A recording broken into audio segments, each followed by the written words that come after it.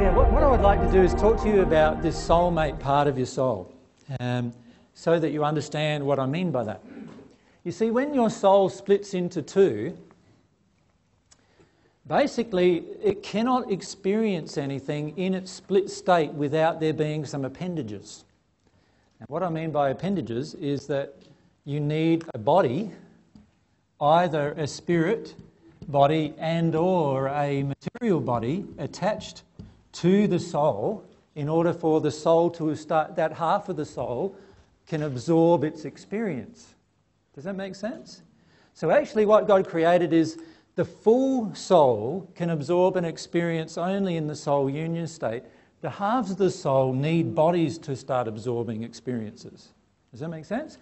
Now, so what's really happening is, if you could think of it, there's these cords that connect the spirit and material bodies to the soul.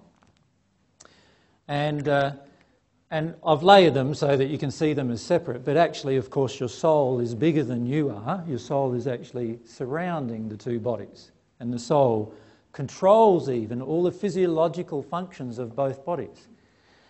Now, the soul interfaces to these bodies through these connections that allow experiences from the outside world to enter the body and then through the body get funneled into the soul as an experience. And so that's how we start absorbing our surroundings. So as soon as we have a body, we're individualised, whether that body is just the spirit body because we die soon after individualisation, or it's both.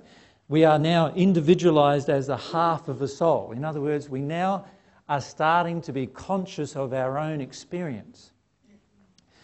Now, the issue is that this half of the soul can't exist on its own without there being a body attached.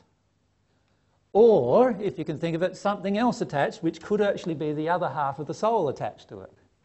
So when you think about the separation process, so here you are in the combined process, in the male side, female side, as it separates, it now needs the bodies to attach to that half of the soul in order for the half of the soul to gain experience, right? So this half, it splits away at incarnation. This half splits away at incarnation, and of course the bodies are created at conception of the two halves. Now, when you think about that, you can see actually that the bodies are sort of like an attenuation in a lot of ways of the soul, and this is what finishes up happening on the earth. Because we're so distant from our soul, we start living in these bodies as if these bodies are us. Can you see that? That's what we start to do. We start living in here and here as if that's me. The truth is that's not me at all. What's really me is this. And I am the masculine expression of this, and my soulmate is the feminine expression of this soul, right?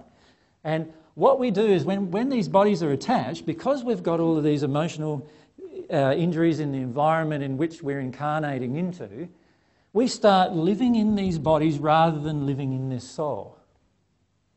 As a result of that, we start taking on all of the environmental injuries regarding these bodies and the soul.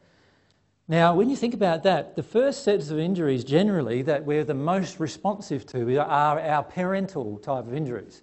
And these come right down to, in fact, the first time you open your eyes after you're born, you start observing, and after a while the clarity improves in your sight, and eventually you can start observing quite clearly the first form of the male in front of you, which happens to be, in most cases, your father. Right? So after 3 or 4 months and your eyesight's starting to clear up, you start observing the real male right in front of you who's picking you up and nursing you. And you start seeing the real female, which is your mother. And so you start identifying emotionally with these people. So that began at the conception, but as you receive more and more and you see more and more and your senses of your soul open up more and more through these bodily senses opening up as you grow, you're now absorbing things into your soul, belief systems that your parents actually have, right? Now, one of the first belief systems that starts entering your soul too is what's the ideal man? And what's the ideal woman? And what do you think they're going to be? Very similar to what mum and dad is, right? So this is starting to get established. So if mum happens to be 5'3", quite slim and quite pretty, then your ideal, and maybe a blonde, then your ideal may finish up during this formulation stage becoming that. But if you find your mother quite repulsive, then it might be the flip side of that, just depending on the emotions that come at you. And the same applies to your father. If your father happens to be 6'3" and a bit tubby in the middle and pretty solid and whatever, then that becomes your definition of the ideal man, the man who's going to make you safe and secure and so forth. And so that enters you and enters your soul. So these are not truths that are entering your soul, but actually belief systems that we come to accept as true inside of us, which could be an error. Now, there's no harm in having an ideal. The problem is that most of the time our ideals are surrounding our parental ideals, which is often very, very different from our soulmate and what they look like, what they act like and what they feel like, because our soulmate is going to be an ideal for us personally, right, in terms of the mirror image of ourselves. So technically what's going to start happening now is we start living out of the soul when we start living more in our bodies. And we do that because that's what our environment does. So people on earth are taught to not be emotional. You know, even a young child's there crying, there, you know, you're already stopping the child from crying as you're doing this, right? And there's an emotion of distress in the mother, let's say at the time she's doing this. What's the child going to start feeling here? Every time I cry, mum gets distressed. There's going to be a responsibility thing set up.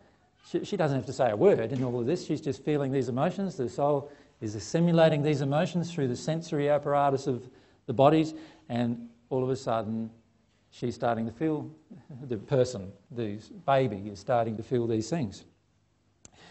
Now, the soul itself has a superset of sensory apparatus that the spirit body doesn't have.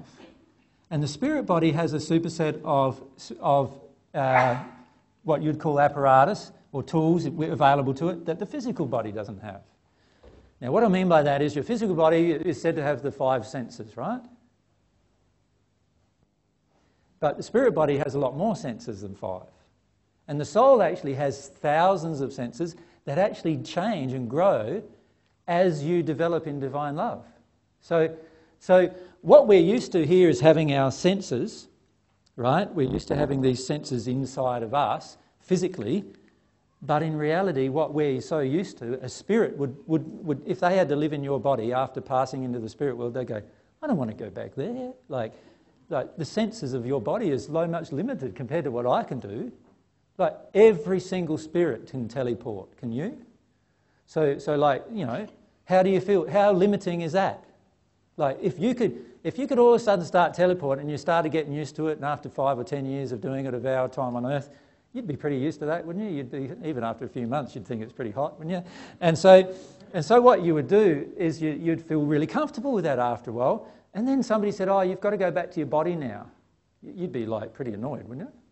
You go, why would I want to go back to my body now? Like I can do all this stuff I couldn't do in that body, because you've got a body that actually has a heightened sense, a heightened tools or apparatus in which it can interact with its environment.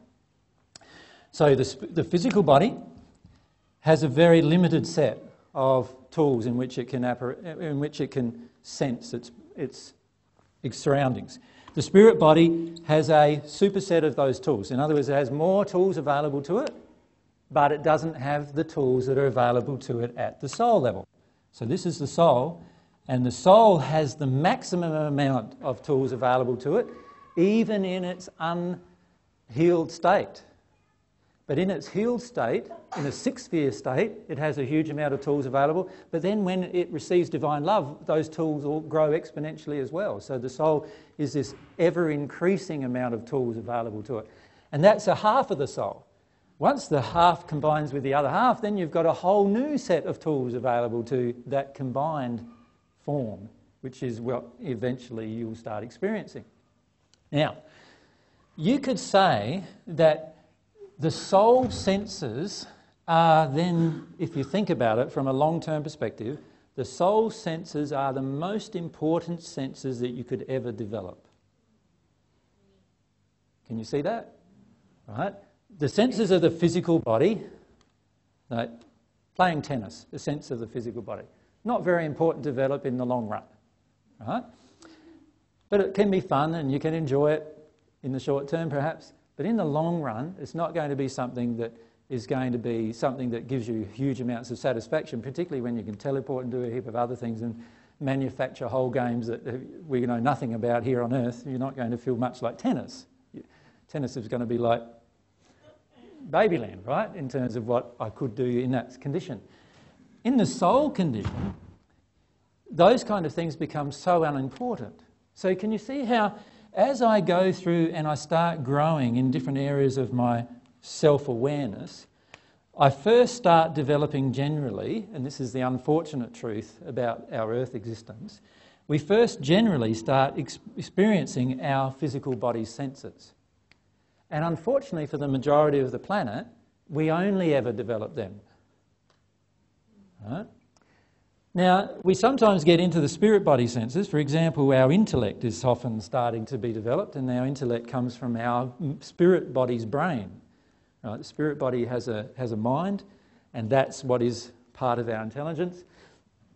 So we start developing that. Unfortunately, we're often brain dominant in that process, right? But we develop that part of ourselves. But we neglect huge amounts of our spirit body senses even in our own development here on Earth. But then we get onto the New Age path and we start realising there's this thing called mediumship and there's healing and there's all these other things, right? And so we start to experiment with these metaphysical, what I'd call the metaphysical truths, which are all surrounding the spirit form. But for the majority of the planet, the soul development is totally neglected, isn't it? Right? Now, because this is a soul-to-soul union that we're encouraging with our soulmate, can you see it's going to confront a lot of the belief systems that we have about the development of the other forms.